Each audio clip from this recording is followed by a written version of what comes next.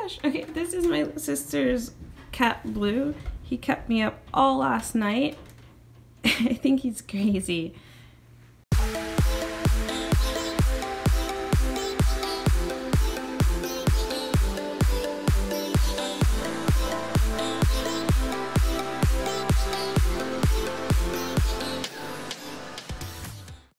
It's me, Jasmine, again, and welcome to the best day of my life. As you can see, I am not in my normal setup. Can you guess where I am? 5, 4, 3, 2, 1. Okay, I'm back in the States. If you guys follow me on Patreon, you know that I had to return abruptly for a family emergency. Everything is kind of quieting down right now, so that's why I'm able to make a video and update you guys on what's been happening. So that's pretty much that's the update. Anyway, I wanted this video to be more than just like depressing stuff. So I wanted to share with you guys something that has been happening since I returned back to the US. Since I landed from the plane and everything, I've been recording all of the things that are strange to me. What is this cat doing? It's really creepy how this cat sometimes it just randomly stares at the wall, like there's something there, it randomly stares in a certain direction, like something is there. Oh, by the way, so my sister has 2 cats and 1 dog. This is Ali. I don't know if you guys can see him. Ali, look, look, look, look, look, look, look, look, look, look. Okay, you guys, look. This is Ali. Say hi, Ali. Isn't he cute? He's gonna be a star. He has such a personality, and so does that cat over there. Since I landed, no, since getting on the plane, I have been having some severe reverse culture shock moments. And luckily for you, I've been recording along the way. I hope you guys can hear me. Right now, I just made it back to the US. I am at the airport in San Francisco. You see? This is my first time in San Francisco. I am having somewhat of a culture shock already. My entire flight, I was sitting next to this Dutch guy who spent 20 years in the US, in New Jersey, and he's so friendly, and we're just having a really good conversation. And yeah, already I asked for help here, and just people are so friendly, and I kind of miss that living in Japan. So right now I'm gonna try to find my terminal, and then, or maybe I should get some food first and then find my terminal. I'm in the airport right now. I am in a food court. Instead of doing the connecting flight route, I went outside of the airport, came back, and I didn't know how to get to my terminal. I still don't really know how to get to my terminal. So I asked for directions, and the lady was just super friendly and super sweet. The service in Japan, they're really kind and everything, but she was more warm. And in Japan, the people, they're really friendly, they're really sweet, they go above and beyond to help you. But she seemed like she can be my grandma or something like that. And it was a simple interaction. I'm just excuse me, can you show me how I can get to where I should go? And I gave her my ticket. She's just sure honey, can you wait right here? And let me look it up on the computer for you. And it was just so kind and so sweet, and it was the simple, the shortest interaction. Right now I am really hungry. Although I'm hungry, I cannot decide.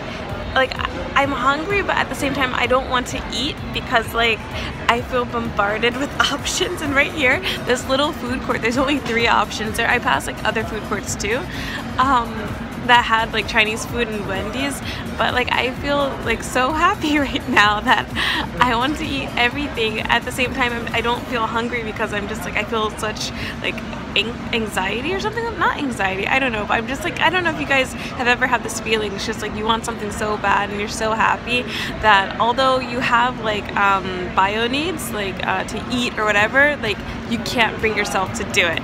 So I'm gonna try to eat. I seriously don't think I can do it because I'm so happy right now.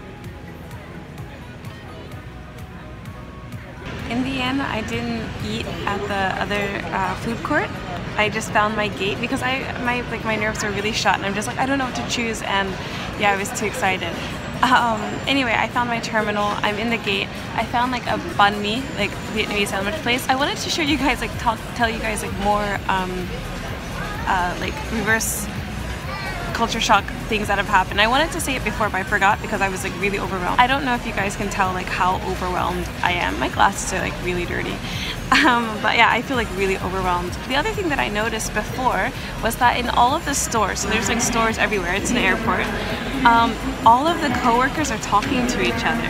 In Japan and Tokyo, like you'll see if you walk by stores and everything, you'll see the employees just standing at the entrance or standing around the store, and they're just like stoic. They're not moving, they're not talking or anything. But here, almost every store I go past, you'll see the employees, they're like talking to themselves. Even like the TSA agents, they're like talking and they're laughing and everything.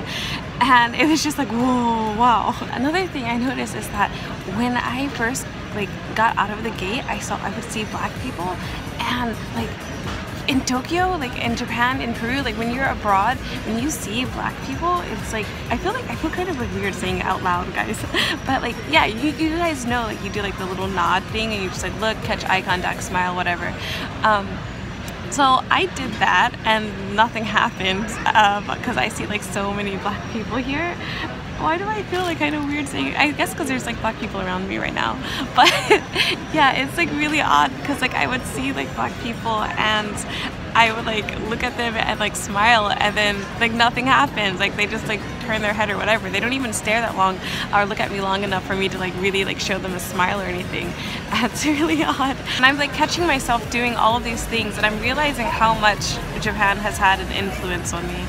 And it's kind of like, it's so weird because this is my culture. The other thing that I noticed that kind of annoyed me is after I got my sandwich, they didn't have any hand wipes, because in Japan, every time you eat somewhere at a restaurant or something like that, there are always like those hand wipes or like a towel or something to wash your hands.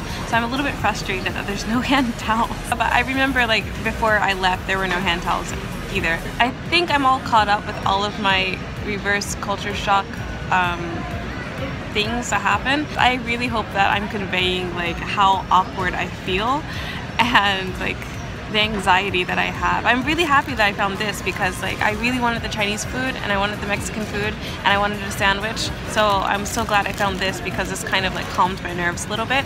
I really think I should get a drink to like calm down. Most of my reverse culture shock comes about when I'm going to a restaurant, when I'm like interacting with anyone outside of my family, because I think living with my sister and then seeing my family every single day, I think I have adjusted really well with like my family and stuff. Like just like sometimes a Japanese word may come out because I feel like Japanese, like as in many languages, Japanese has words that English doesn't have words for, and English has words that Japanese doesn't have words for. So sometimes when I'm like surprised about something, like I'll say like or something like that. Me, my sister, and my sister's fiance, we went to this really nice restaurant. We split the check half and half. So I paid half cash and my sister and fiance, they paid the other half.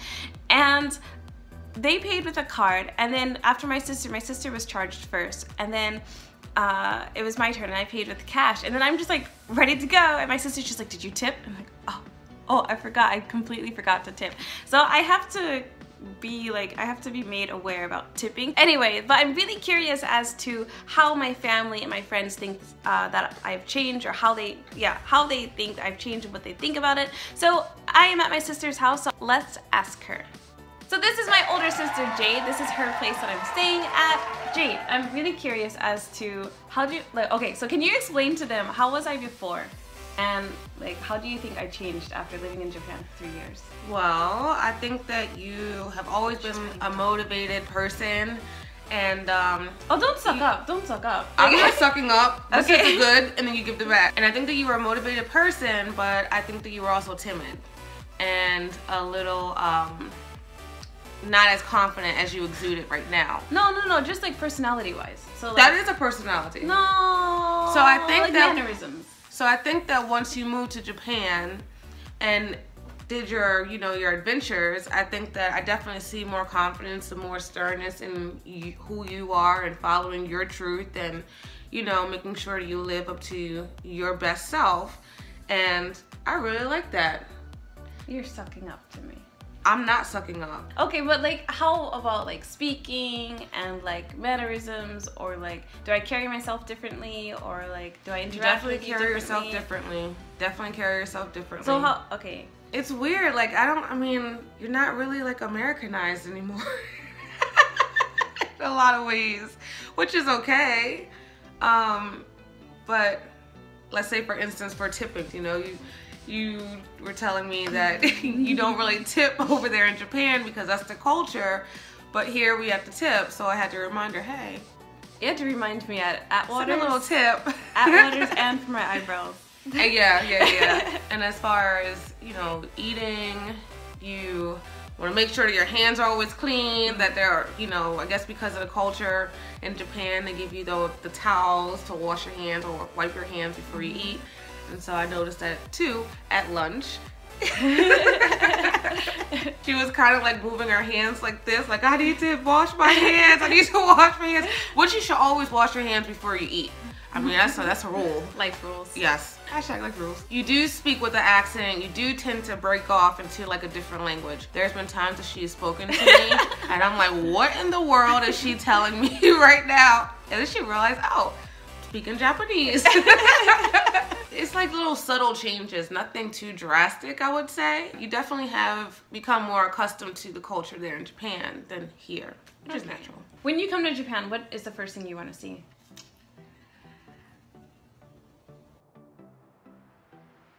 There's so much I want to see. Or like, okay, yeah, no. What's the first thing you want to see?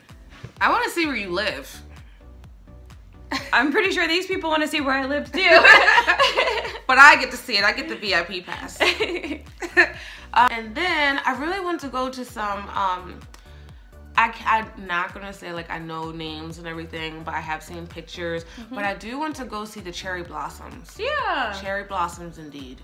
Yeah, indeed. Yeah, cherry blossoms. And then I want to see the forest, the bamboo forest. Oh my god, okay. Oh. After like the Logan Paul thing, I'm just like, really? Yeah. I caught on very quickly. Yeah. On your face. So I'm like, why would you want to? Okay. Yeah, so the forest, like the bamboo forest. I do want to see, isn't there like a field of like flowers, like purple dreams? I thought there was like a field of like flowers or like purple flowers or something that was there. Oh, yeah. So I just want to like go there and just like, well, I guess I can't run around in the flowers, but you can try, just run really fast when the police come. And then, you know, there is some statues. Buddha. Yeah, okay. Buddha statues, and just some scenic. I just want to be like in the environment, in the nature, in the mountains, and the woods, and something.